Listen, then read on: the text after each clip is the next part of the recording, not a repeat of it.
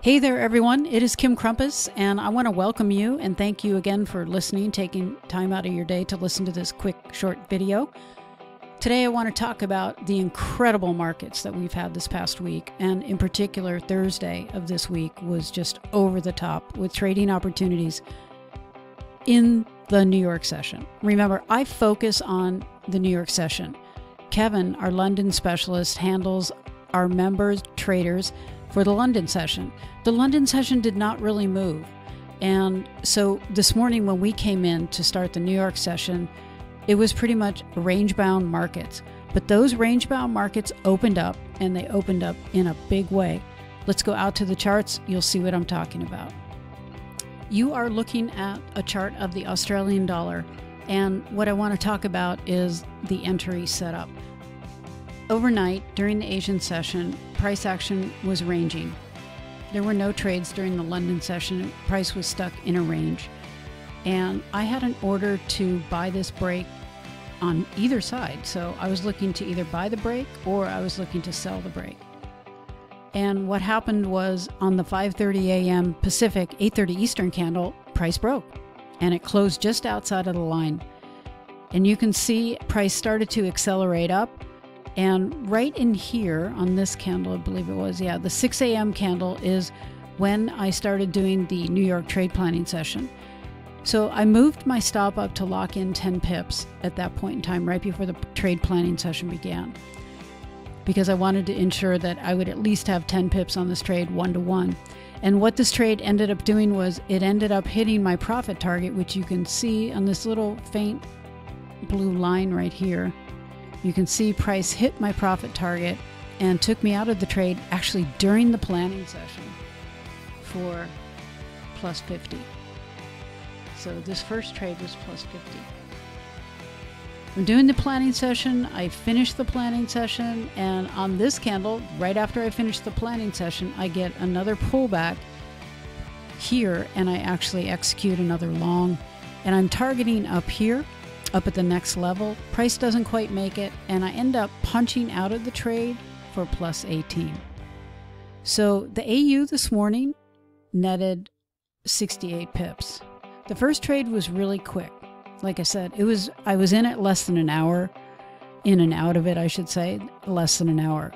And then the second trade, it just price waffled around. You can see it took a couple hours actually before I was given a chance. But then I noticed I had gone for a workout and I looked at this and I went, whoa, something happened. But it doesn't matter. I was long gone out of this trade. This candle was 45 pips. All right, so that was a setup. Now let's go over to the GU. All right, so we are looking at the pound dollar chart, and the first trade that I took, well, first let me talk about what happened overnight. So overnight, there was a beautiful long clear directional move short. I shouldn't say long, it was short. And then price during the London session took that move away and ended up creating a range. And this range broke out, put in a clear directional move long, and yes, price came back in, but it was still worth what we call a one time to the downside. And I took this trade and it ended up getting stopped out. So I lost minus 10 on this first trade. And then I put a re-entry order in at the 20. And you can see that order right here. Began the trade planning session, moved my stop up to lock in a few pips.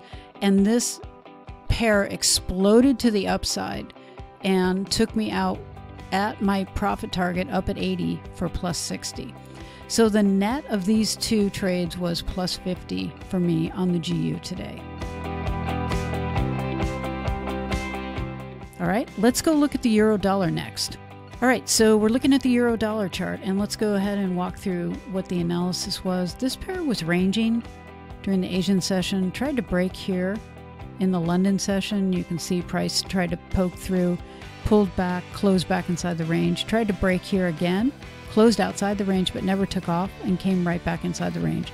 This is where we come on to do our planning, and at the time this pair was ranging, and I was looking to either sell the break if it broke to the downside, or I was looking to buy the break, and you can see that's exactly what happened.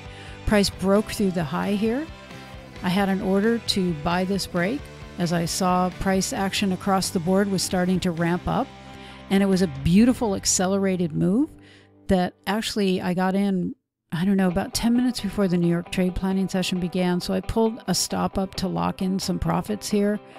And as I began that session, this trade was taken out for plus 30. All right. So another good successful trade this morning. There were a lot of them, and I'm just showing you three. Well, actually 2 and 2 on both the Australian dollar and 2 on the pound, and 1 here on the EU. So it was very successful. And the reason it is because we have a duplicatable, repeatable, simple trade planning system that we teach all traders who come through the doors. Of course, it's up to each trader to execute on the plan. But once you get the steps down, the next part is obviously working on your own execution skills to bank some of the profits that you see that I was able to bank today. Remember, I've been trading for 20 years. I can do this almost in my sleep. All right. So thank you again for listening. If you have any questions or you want to talk to me, let's go ahead and I'll show you where you can reach me. You can always visit our website at priceactiontradersinstitute.com. That's priceactiontradersinstitute.com. It spells just like it sounds. Or you can email me at info@priceactiontradersinstitute.com. Ask me any question you might have, or follow me on Twitter at priceactionkim. I hope you have a great weekend. Happy Easter to those of you that celebrate, and stay safe and stay healthy.